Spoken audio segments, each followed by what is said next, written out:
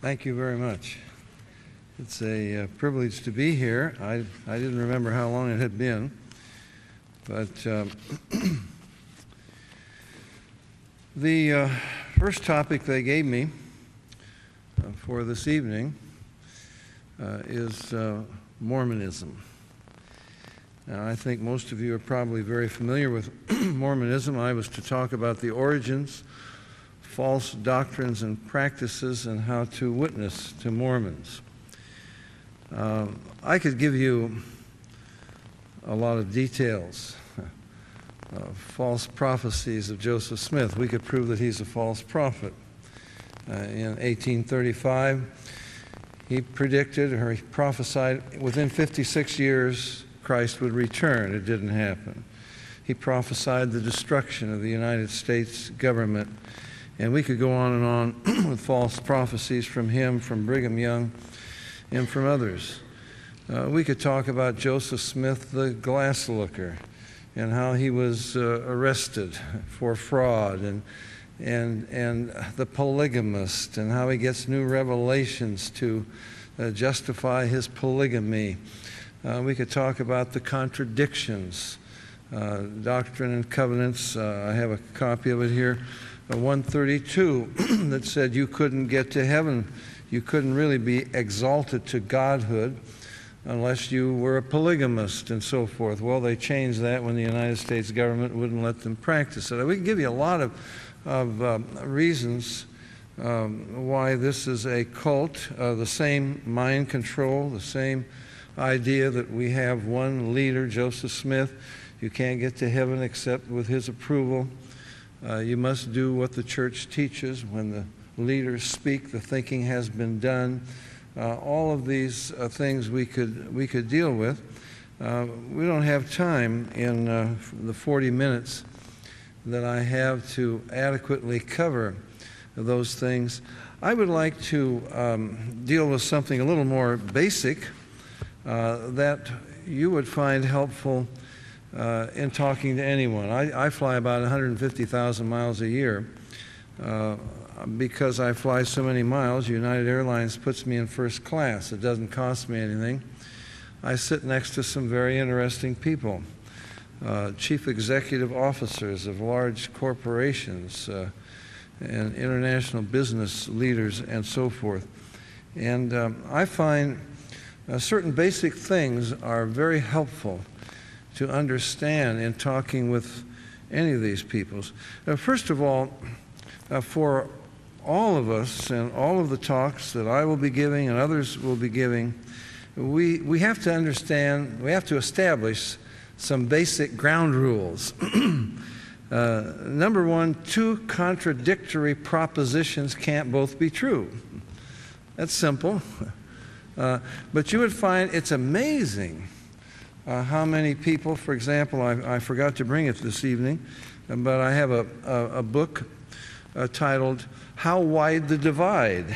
It's a discussion between two professors. One of them is a Mormon and one of them is an evangelical Christian. And it has the endorsement of many leading Christians, even cult watchers, saying, this is a groundbreaking book. Oh, this is fantastic. And they have a dialogue, and then they decide, well, we're not so far apart after all.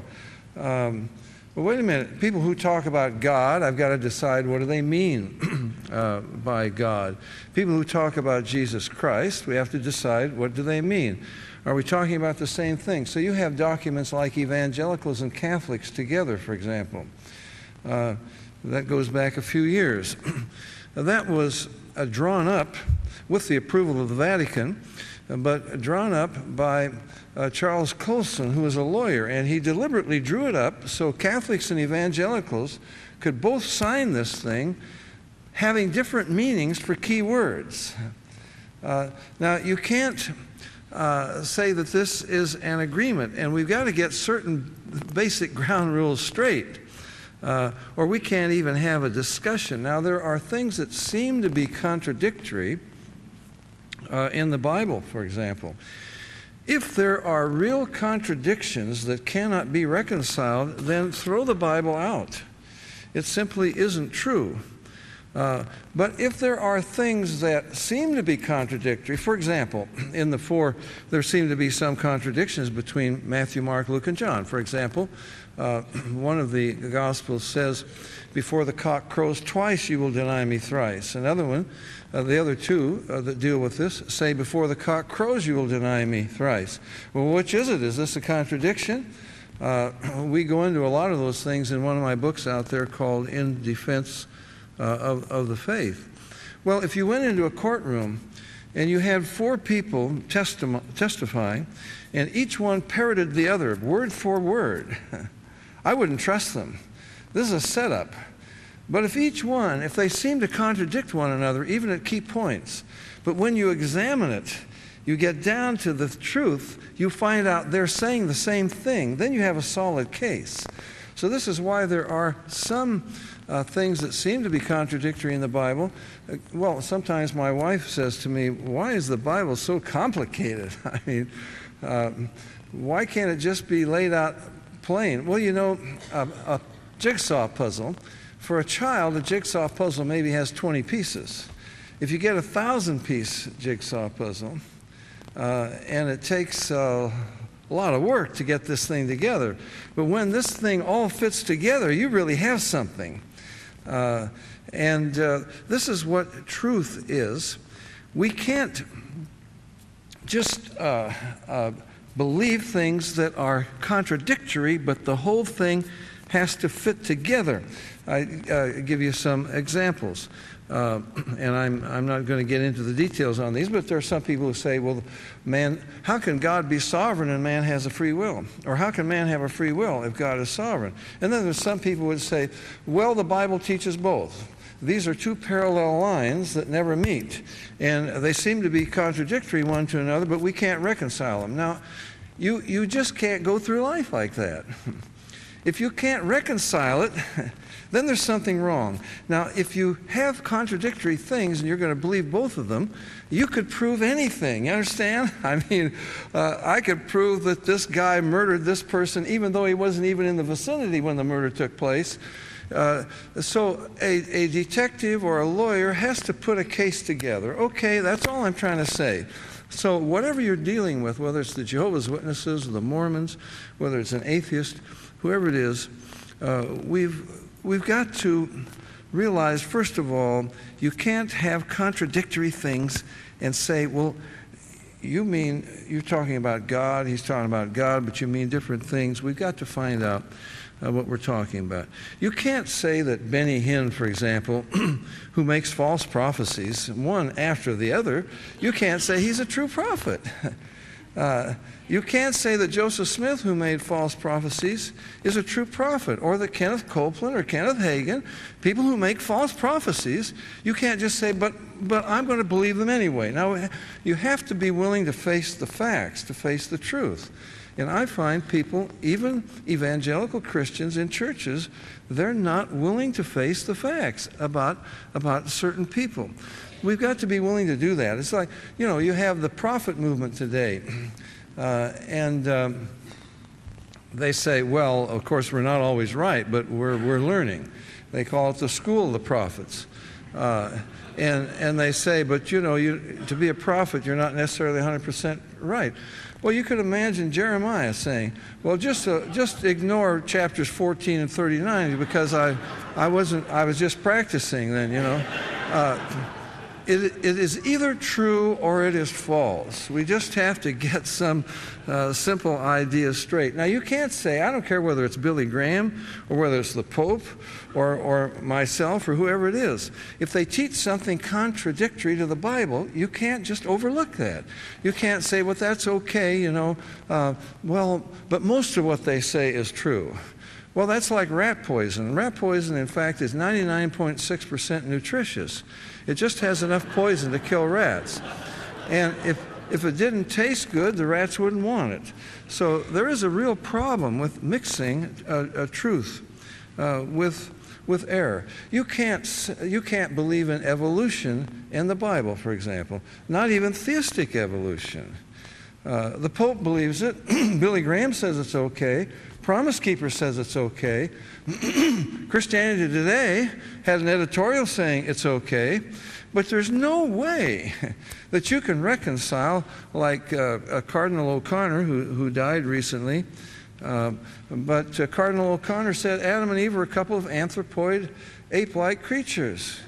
Well, you can't reconcile a male and a female evolving and dying, evolving and dying side by side. You can't reconcile that with God creating Adam out of the dust of the ground. Adam was around for a while.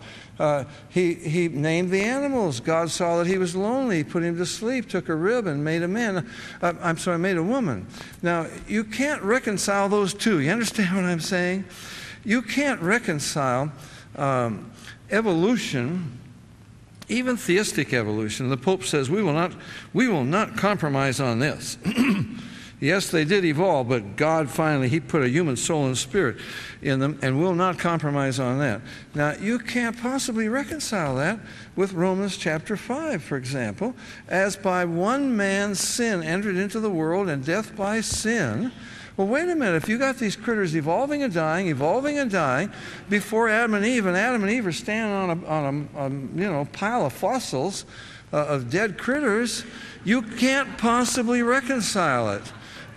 So you've got to decide, what are we going to believe? What is our authority? And if I can't accept what the Bible says about the origin of man, why should I accept what the Bible says about the destiny of man?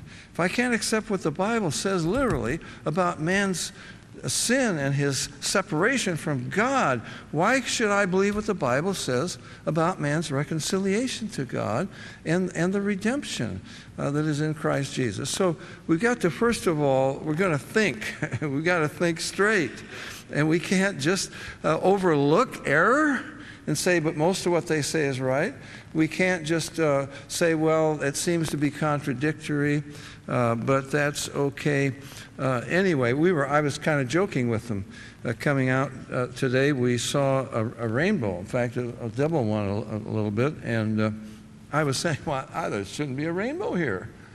I mean, how come there's a rainbow here? Because God put a rainbow in the sky to show that there wouldn't be a flood again. But it was a local flood, so you got to go to Mesopotamia to see a rainbow. There shouldn't be one over here, you know. Well, we have people like Hugh Ross, for example, on James Dobson's program. Hugh Ross says the flood was about 22 feet deep. It was a local flood over there. Wait a minute, why did Noah have to bring 2 of every kind of animal? They could have just gone to high ground. It doesn't make sense. And Peter and Jesus likened the coming judgment. Says the world that then was destroyed by water. The world that is one day will be destroyed by fire. But I wouldn't be concerned. It was a local flood. It'll be a local fire.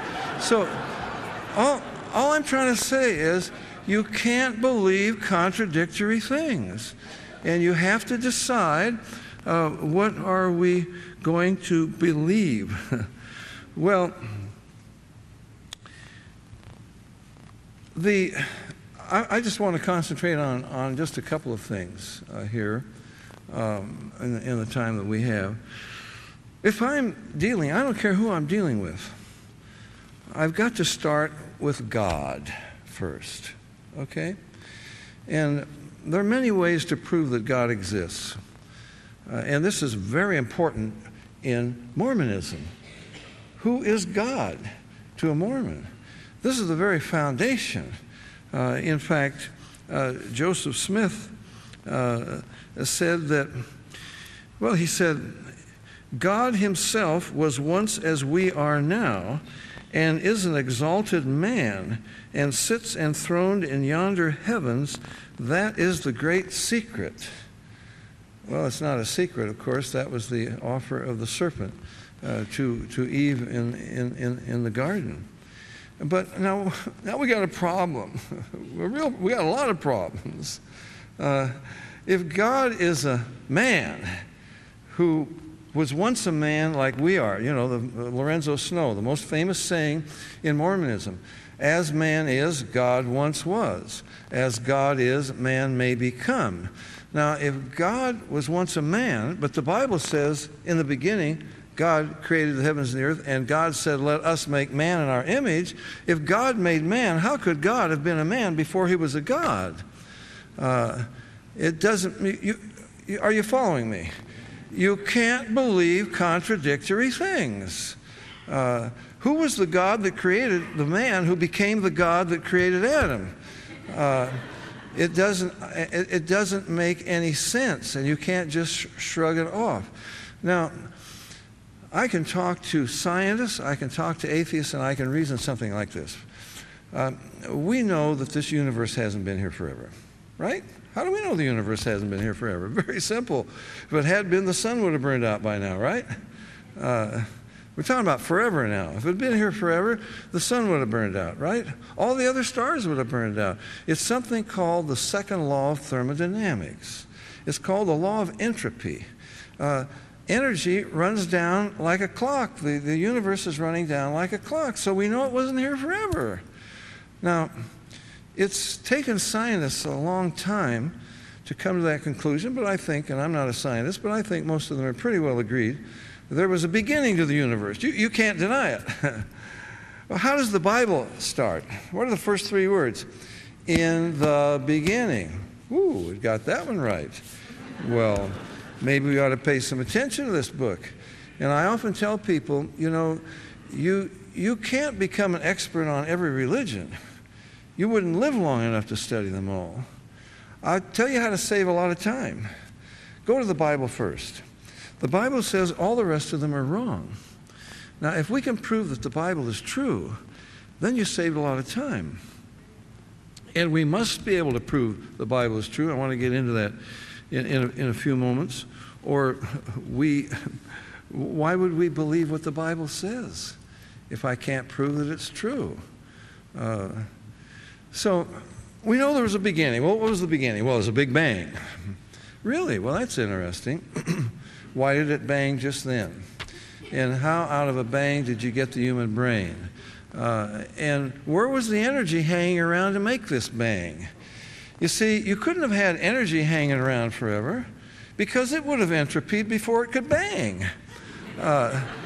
So we know, I mean, just simple logic, we know there was a time when no thing existed.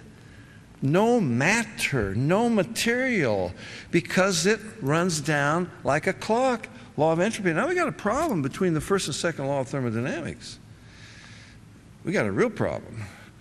The scientists haven't been able to work this one out yet.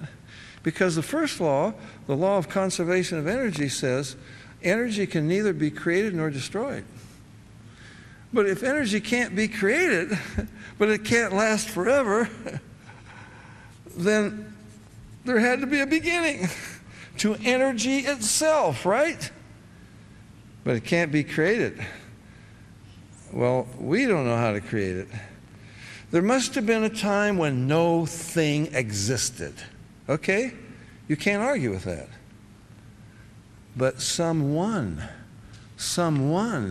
who could create everything out of no thing, out of nothing. This is the God of the Bible. This is not the God of the Mormons. Joseph Smith said, matter and intelligence have always existed. They're without beginning. Well, Joseph Smith was simply wrong. It's not scientific. It isn't true. Because matter couldn't have been here forever. And the Mormon gods did not create out of nothing. They had to have material to create out of. Something, they had to have something to create out of, but something couldn't have been hanging around forever. Okay, you with me? All right. So what does the Bible say? What's the next word in the Bible? In the beginning, what? God. God created the heavens and the earth. Now, it doesn't say the God of this world created this world and the heavens around here. It only talks about one heaven and one earth. He made the stars also. Now, in Mormonism, in the Mormons, some earlier Mormons were very bold about this. Apostle Orson Pratt, for example, said, quote, "If we should take 1,000,000 of worlds like this and number their particles," he didn't know what to call them, "we should find that there are more gods than there are particles of matter in those worlds. The gods who dwell in the heavens have been exalted also from fallen men to celestial gods to inhabit their heaven forever and ever." Now, the Mormons have more gods than the Hindus. Hindus only have about 330 million. But well, according to Joseph Smith, this has been going on forever. So there must be trillions up there. There's not only a father in heaven, but there's a grandfather in heaven, and a great-grandfather, and a great-great-great-grandfather, and also a mother god, and a lot of them up there as well. And I'm not trying to be funny. I'm just trying to be logical. You can't believe two contradictory things. Okay? You can't believe that there was a time when nothing except God existed. And He made this universe, and He created man, but God was once a man before He created this universe, before He became God. Come on, it doesn't fit. It doesn't fit scientifically, it does not fit logically, and it is not biblical. So we've got to decide, what are we going to believe? Now, the heavens declare the glory of God, the Bible says. Romans chapter 1, Paul says they are all without excuse. God's eternal power and Godhead are clearly seen in the things that He made. You cannot look at this universe without acknowledging it has been created. It didn't just happen. I mean, I could go into all kinds of things. We could talk about, in fact, if you don't get our newsletter, you're welcome to sign up for it. I think we have a sign-up sheet out there. And I think in January we did an article called The Living Word of God. We just talked a little bit about DNA. Darwin knew nothing about DNA. It's incredible. Maybe you don't know this, but I don't remember whether have they just finished it near New York, or they're about to finish the world's fastest computer.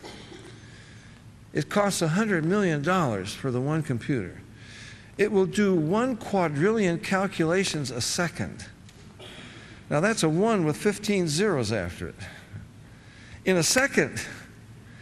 It's called Blue Gene, Gene. Why are they building this computer?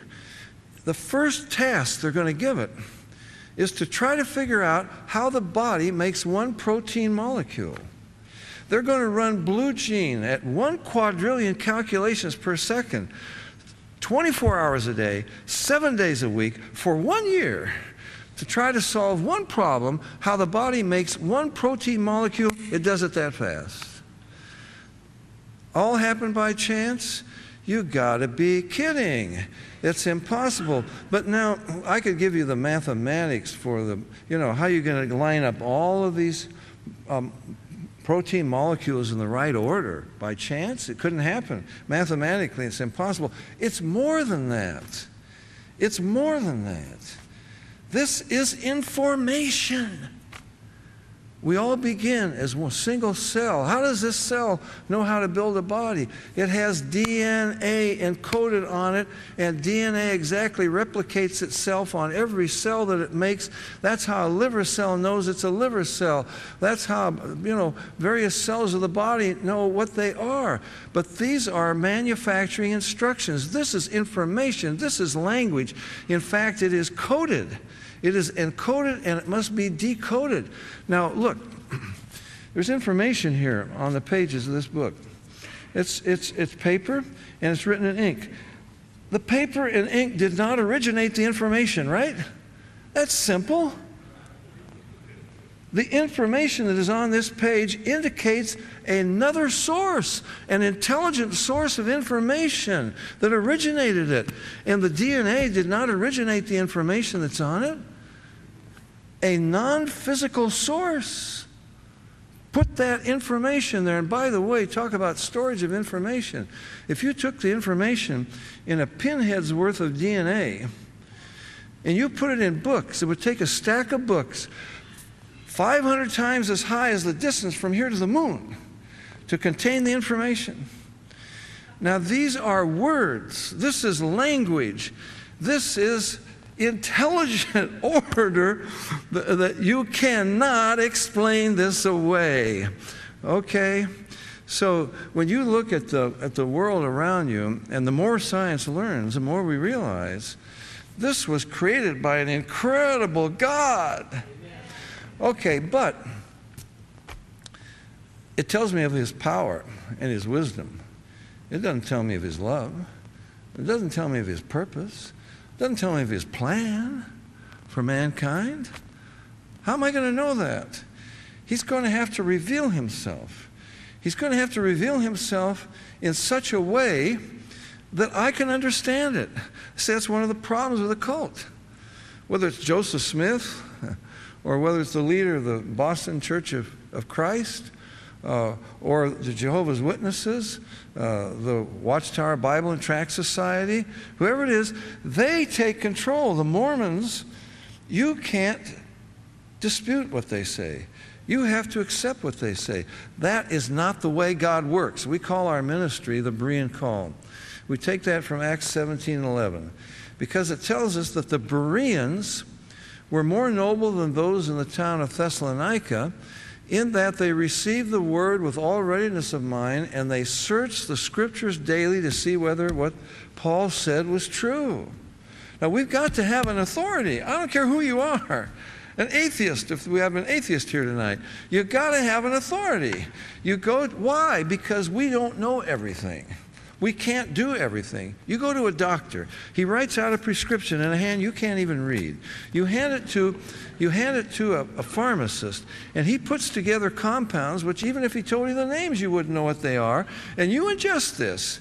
Because if you said, Doc, wait till I go through 4 years of medical school, and several years of specialization, then I'll believe you. No, you can't check up on it. And none of us has been the other side of death. If we don't have an authority, someone who knows. I was being interviewed on a radio station in Southern California. I see, what really bothers me is I just find people don't think. And I find Christians don't think. And we're not teaching our young people in our Sunday schools to think. And when they face university, that's when they get confused, because they got people who face them with questions and they can't answer them. And we taught them to memorize some verses and some rote answers, but they've got to think for themselves. I was being interviewed on this program in Los Angeles every Sunday night. It's called Spiritual Seeker. It's a secular show. And the host begins something like this. He says, well, for 2 hours every Sunday night, this is Spiritual Seeker, and we have the privilege to talk about God, religion, and spirituality. And we have a panel of experts in the studio to do it. Well, I just have some simple questions for them. I said, Spiritual Seeker, what have you been seeking? How long have you been seeking it? And what have you found? What did you expect to find? And how would you know it if you found it? Now, you got a panel of experts to talk about God. How do you become an expert on God? I mean, instead of sitting around and talking about God, wouldn't it make more sense to find out what God has said about us? And if God hasn't said anything, forget it. I'm not interested in sitting around with people and dialoguing, your opinion, my opinion, this opinion. You understand what I'm trying to say? We must have a communication from God. We've got to. And it can't be something that Bill down here, he's the only one that can interpret it. Or Jacob over here. He'd love to be a cult member, I'm sure. A leader, a cult leader. Yeah. Look, if you've got to go to a leader, if it's got to be your pastor or whoever it is, and they're the only ones who can interpret it for you, you are not in touch with God. What does the Bible say? Well, it says in Deuteronomy 8, and Jesus quoted, well, I better hurry up here. Jesus quoted in the temptation of the wilderness. It doesn't say a rabbi shall not live by bread. It says a man shall not live by bread alone, but by every word that proceedeth from the mouth of God. Now, wait a minute. That does away with the Bible codes right there. Just that fast. If you've got to live by every word that proceeds from the mouth of God, but there are certain hidden messages that you have to have a sophisticated software and a computer to get at them, then it doesn't work, folks. I mean, you just can't accept this. Psalm 1, blessed is the man. In his law doth he meditate day and night. Psalm 119:9. Wherewithal shall a young man cleanse his way? Well, he's got to go to the rabbi. He's got to check it out with a cult leader. No. By taking heed thereto according to thy word. Okay? Paul writes to Timothy, from a child, 2 Timothy 3:15, from a child you've known the Holy Scriptures, which are able to make you wise unto salvation through faith that is in Christ Jesus. Who did he learn it from? Well, his father was a rabbi. No, his father was a Greek. He learned it from his mother and grandmother. That was homeschooling back there. And they schooled him in the Bible, and he could understand it, okay? If that's not true, then we're not in touch with God. All right? Now, what does the Bible say? Well, what does the Bible say about God? It says some interesting things about God. How does God introduce himself to Moses? Exodus chapter 3. I am that I am. He says, what is your name? I am that I am. What does that mean in John 8 when Jesus says, before Abraham was, I was? Is that what he said? No. Before Abraham was, I am Yahweh, the self-existent one, without beginning, without end, whose existence depends upon none other but himself. All the existence of all creatures and all things depends upon me. Then he couldn't have been a man one time back there. Psalm 90, verse 2, a prayer of Moses, the man of God. From everlasting to everlasting, you are God. We could give you verse after verse. I, the Lord, change not. God is not a man that he should lie, and so forth. It goes on and on and on. Now, this is the God that must exist. If what science tells us about the second law of thermodynamics, if what our own brain tells us, there had to be a time when no thing existed, but there was someone, and he had no beginning. That's not the God of the pagans, the gods of the Greeks, or you got all kinds of nonsense out there. But the Bible goes right to the heart of it. It gives you the true God, who he must really be. Now, the Bible faces us. Now, someone else is going to talk about the Trinity. The Trinity is absolutely essential, and I don't want to steal from his speech. But, for example, on one end, you have polytheism. You got a lot of people here on the islands are native religion polytheists. One of your volcanoes is a god, and so forth. Well, the problem with polytheism is you've got diversity but no unity. The gods fight one another. They steal one another's wives. There's no peace in heaven. There can be no peace on earth. On the other end, you've got Allah, not the God of the Bible, but a single entity, or what the Jehovah's Witnesses believe, or what many Jews think. Yahweh, Jehovah, is a single entity. Well, you've got unity but no diversity. What do we mean by that? Well, before this single God created any beings, he was incomplete. He couldn't experience fellowship, love, communion. He had to create other beings in order to have this. But the Bible says God is love.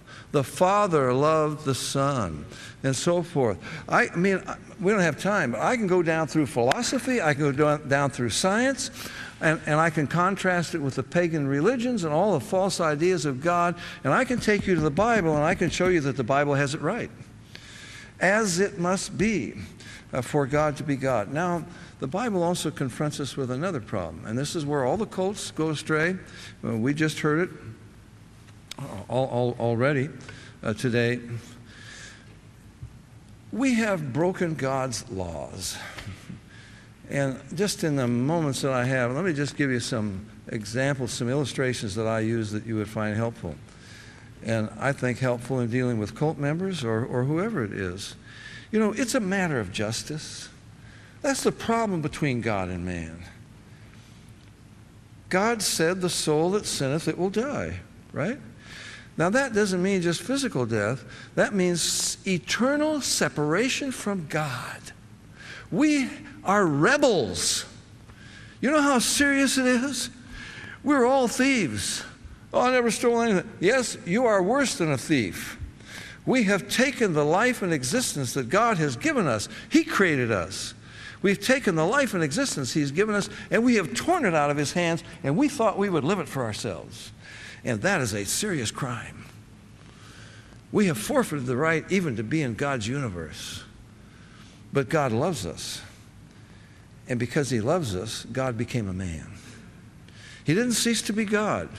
He'll never cease to be man. I go into all the arguments of the Mormons. Well, the fact that Jesus became a man and that then a man went back up and became God again, well, that shows that men can become gods.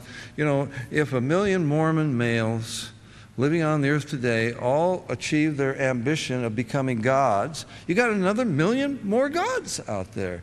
But the Bible says there is one God. In Isaiah, he says, is there a God beside me? I know not any. He says, look, I checked this thing out. I've searched this whole universe. There is no other God. All other gods are false gods. You talk about to Jehovah's Witnesses, they'll take you to John 1:1, for example. In the beginning was the Word was with God. And then they say the Word was a God. And, you know, well, let's count the gods in this verse. In the beginning was the Word. The Word was with God, spelled big G. Who's that? Well, that's the true God. And the Word was a God, little g. Well, who's that? Oh, that's Jesus. Well, is He a false God? Oh, no, we wouldn't say He's a false God. Wait a minute, for all you talk about one God, you got two gods. You got a big God and a little God. You got God the Father, who's the big God. Then you got Jesus, He's a little God. And the Mormons all want to become gods. That was the lie of the serpent. Wasn't that what the serpent promised Eve in the garden? So the Bible says there's one God, one mediator between God and men. There's a distinction between God and men. God said, let us make man in our image. Well, now, wait a minute. The Mormon says, yeah, but we'll be in His likeness. That means we're going to be gods. No, it doesn't. We were already made in His image. By the way, it's something good to think of when all these people talking about self-image and self-esteem and self-love and self-ad nauseam, and on it goes.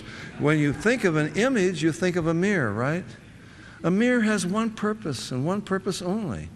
That is to reflect a reality other than its own. Now, what would you think of a mirror that tried to develop a good self-image? It doesn't fit. We're made in the image of God, but that didn't mean we were gods then. And it doesn't mean that when He brings us into heaven, like His Son, when we see Him, we will be like Him, doesn't mean we'll be gods. Now, we got a problem. We've broken God's laws. We have forfeited the right to be in His universe. The wages of sin is death. You want your wages?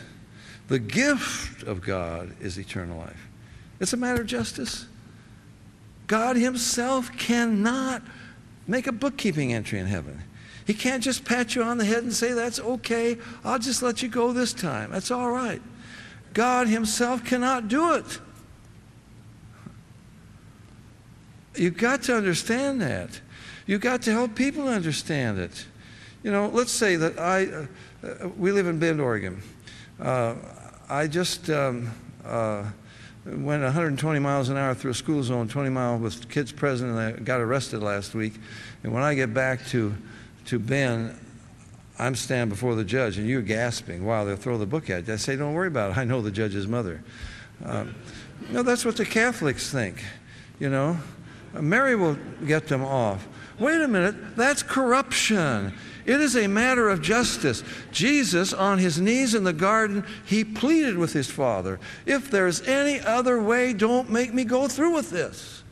The Father said there's no other way, the penalty must be paid. And as Jesus gave his Spirit into his Father's hands, he said, tetelestai in the Greek. They stamped that on promissory notes, on documents in that day. It meant paid in full. And unless Jesus paid the penalty in full, there is no salvation. You got to understand that. You got to help people understand that. God can't let you off. It won't work. Only because the penalty was paid. And if you do not accept that penalty as having been paid in your place, you are not saved. I mean, I can give you many verses, but I'm trying to rush. I got about 1 minute left here. Now, this is a gift. This is a gift. Look, this dear man down here, I just have taken such a liking to him. He's been smiling so nicely. And I've got a painting that we just discovered in our basement. It's a Rembrandt. It's worth several $100 million. I'd like to give it to you.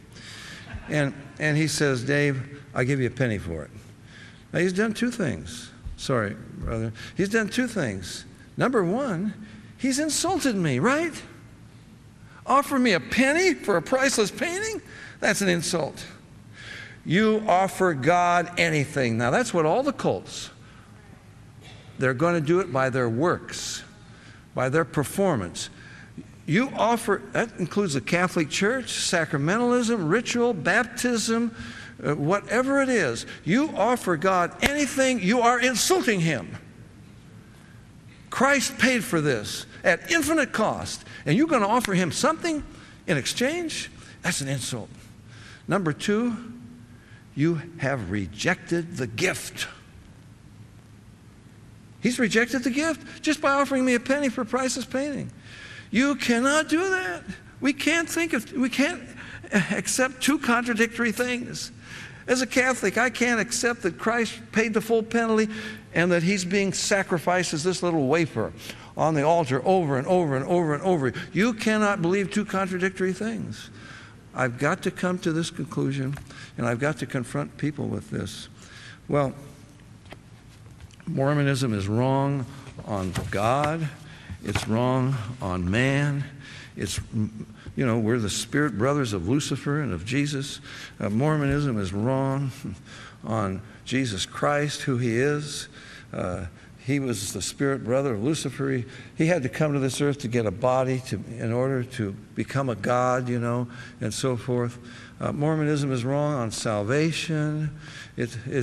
Salvation, they've got a temple here. You go into the temple and you go through these magic rituals, and that starts you on what Joseph Smith said is a journey upwards. It could take eons of time to become a god. That's what they call eternal life. That's exaltation to godhood. They've got everything is wrong, but they will use the same words, the same language, the same ideas. Every Easter you get something that comes and says, we believe in Jesus Christ as our Lord and Savior, and at this time we accept the resurrection, etc. They can sound like evangelical Christians. They have different meaning for key words. You've got to get to the heart of it, and this is what we have to consider, whether we're facing an atheist, a Mormon, a Jehovah's Witness, just a friend. We've got to decide on the meaning of words. You can't believe contradictory propositions. We've got to have an authority. And I can prove that the Bible is God's Word, and I've run out of time. But we can prove the Bible is God's Word. We've got archaeological evidence. We've got historical evidence. We've got prophetic proof that the Bible is God's Word. You got none of it for the Book of Mormon. They can't even find a pin. We've got museums around the world that have piles of documentation, of proof that the Bible is God's Word. We've got a map of Israel. We know where these cities were and so forth. They can't find one city that's named in the Book of Mormon. They can't find a bay, the river, the mountain. They can't find anything. It is a total fraud. But we have absolute proof that the Bible is God's Word, and this is our authority. The reason it's our authority is not because we're fanatics, not because we've got some kind of devotion to some church or some denomination. but it's because we can absolutely prove it. And this is God's word, and it's our authority, and this is what we're going to go by.